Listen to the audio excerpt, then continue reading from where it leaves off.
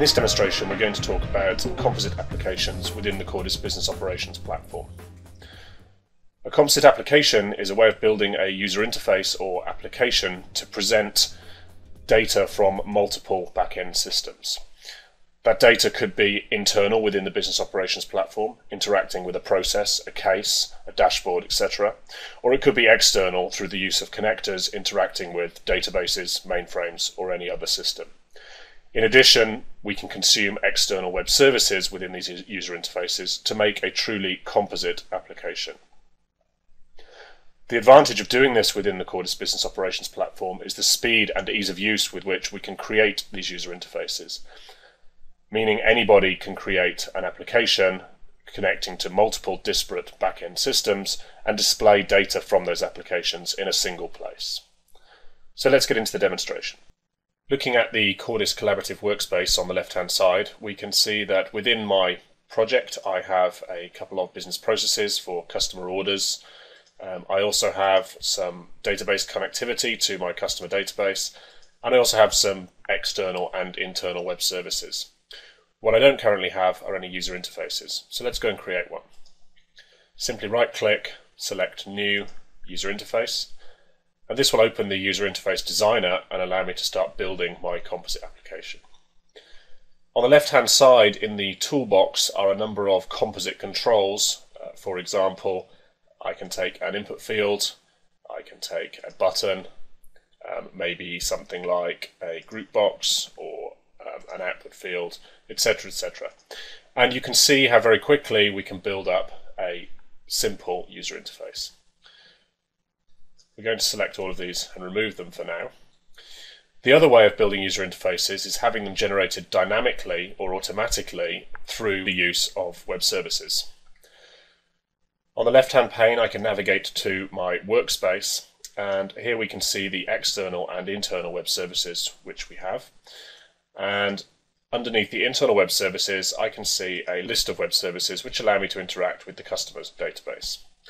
One of these is Get Customers Object, which will allow me to input a customer ID and return details about that customer. To create a user interface for this web service, or to make it part of our composite application, I simply drag and drop into the application pane, choose whether or not I require input and output user interfaces. I'm going to choose both.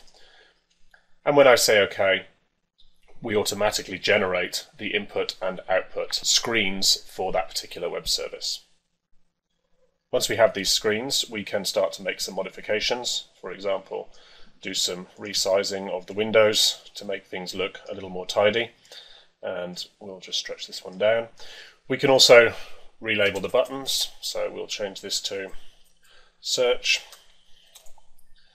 and we'll change this to Search Customers. And we can also choose which fields we want to see here, so simply right-click and select Column Chooser will allow me to choose which columns to show, so we'll just remove a few of these. And then we can see the user interface changes accordingly. One of the advantages in developing through model-based methods, as we are here within a browser, is I don't have to wait until I've completely finished modeling my form before I can review what it's going to look like to an end user. I simply hit Preview in the top corner and Save Changes. And when the form is published to the runtime, it will show me a preview of exactly what it's going to look like to the end user. And in fact, it is also functional. If I enter a company name and hit Search, then we are talking through the web services to the backend database and returning the details about that particular customer.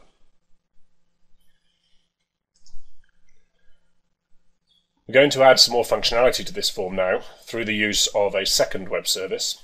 So I'll go back to my workspace, and if we look at our internal web services, we have another set of web services defined against a mainframe order system, and there is a relationship between customers and the orders that they have. So let's look through this list of web services, and we have one here for Get Orders Objects for Customers. And again, as previous, I simply drag and drop this onto my user interface and choose whether or not I require an input or an output. In this case, purely the output.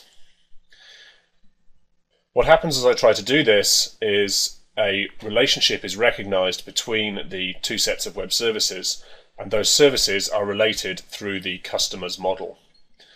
By checking the checkbox, I am saying I would like the forms to observe that relationship, and therefore when I search for the customer, we will automatically be searching for the particular orders. We can now see the order group box which has been added to the bottom of the form, and again, if I simply save and preview, we'll see what this form will look like to an end user. As we can see, when the form loads, we still have the search for customers, the customer information. We now have the order information at the bottom, and if, as before, I search for a customer, we will now see not only the customer information from the database, but also orders relating to that customer from the web service talking to our mainframe. The next thing we're going to do is take this form one stage further by adding some external content to the form. In this case, the content we're going to add is a Google map. So I will simply go back over to my toolbox, and within the list of composite controls, I have one which is a Google map. Click on that and it will be added to the application. I'm just going to right click and change the layout of this application to free, which will allow me to bring the Google map up to the top of the form so we can see it, and we'll make that slightly bigger. And then we'll also move the orders and over here and stretch this out so we can see the order detail. Again, I have the ability to choose columns for this particular field, so let's take out some of these and we'll take the order date.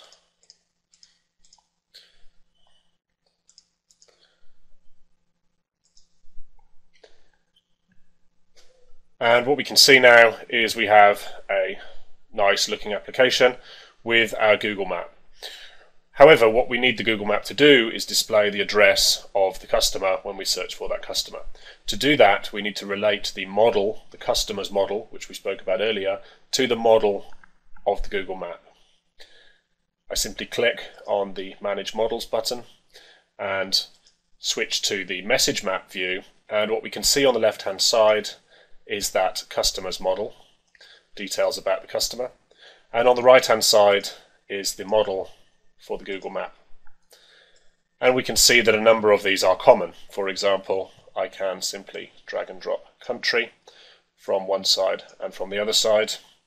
We will take city, which in Google terms is administrative area, and we will take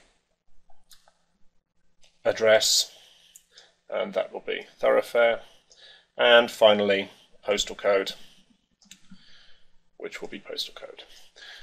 What I've done is created a relationship between the customer's model and the model of the Google map. We now say OK, and again save, and once again we can preview this application. And when the application loads, we can see our Google map. Again, I'll search for a customer ID. I click search. We should see the information from the database, the information from the mainframe, and the address centered on the Google map, which we can then zoom into and is in Germany. If I change the customer ID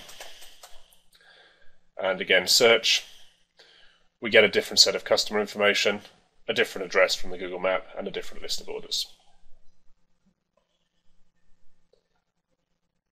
The final thing we're going to do to this application is add some business intelligence around the order process itself.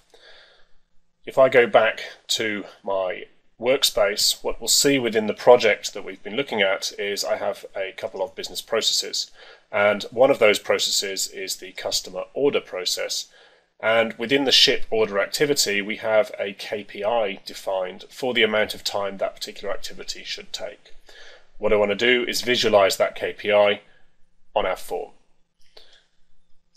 So let's just make the Google map a little narrower and give us some room over here to put the KPI. To add this KPI to our composite application, I simply drag and drop the KPI control onto the form and then move it to the correct place. Let's put it over here to the right of the Google map. And again, I can resize as appropriate to make everything look nice and tidy. This KPI can be visualized in a number of different ways. If I double click on the control, then we can see, for example, different types of graph or gauge that I can have. I can set color thresholds for that gauge, etc., etc. And in fact, let's just go and set a lower limit of red and a medium of orange and good of green. What this KPI is going to show is the number of orders that are shipped within a 2-day period from the order being placed. So for the final time, let's save and preview our form and see how our completed composite application looks.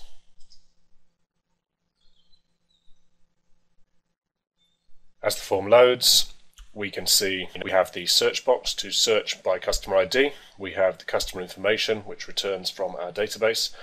We have the linked customer information, which returns from our web service talking to the mainframe. We have our external content in the form of a Google map.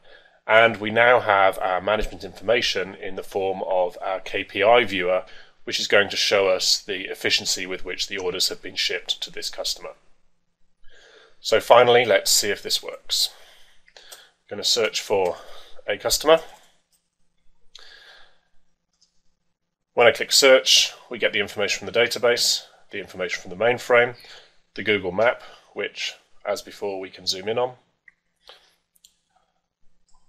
And we can also see that we get, in this case, a KPI of about 89% against the set KPIs for order shipments. So in this demonstration, we've seen how we can very quickly create composite applications consuming services both internally and externally within the Cordys Business Operations Platform, adding external content and business information onto a single user interface.